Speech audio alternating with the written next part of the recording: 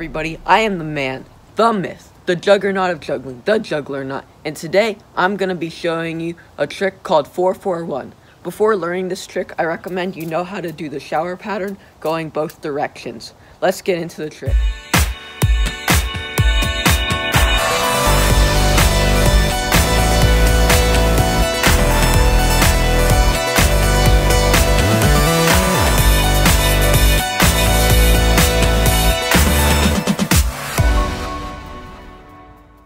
Four-4-1 is a basic 3-ball side swap.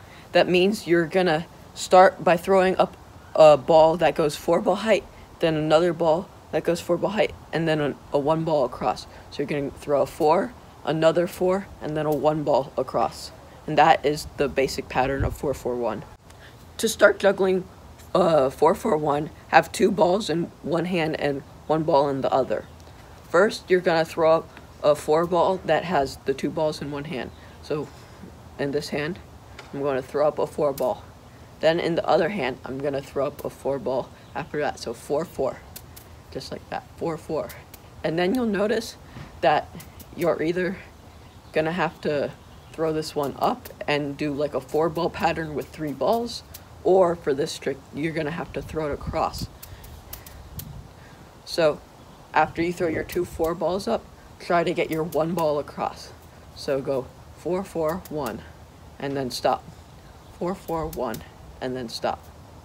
And then you can try to continue this on the other side. So 4-4-1, 4-4-1, 4-4-1. There isn't really many tips that I can give you to learning how to juggle 4-4-1. Just keep practicing your base pattern of the 4-ball, and then the 1 ball across, and practice this on both sides until you're really comfortable. Then you can, you're ready to combine it on both sides and try to do 1 full round of 4-4-1. So go 4-4-1, and then that 1 ball that you throw across, that's going to be your next 4-ball throw. So 4-4-1, and then you're going to throw that up as a 4. So 4-4-1, 4. And then maybe you can stop there. So 4-4-1, 4, and then you're going to throw the next 4 and the 1 across. So 4-4-1, 4-4-1. And that's 1 full round of 4-4-1. Practice this until you can get it solid. The final step is just to continue adding a round of 4-4-1 as you get more comfortable with the trick. And so after you get 2, maybe you can try to add a third round of 4-4-1.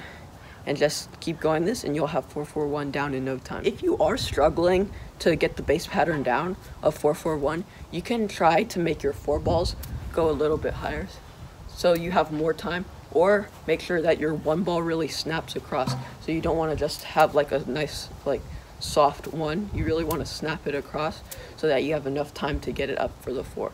So either make your 4 balls higher or try to get your 1 ball across faster.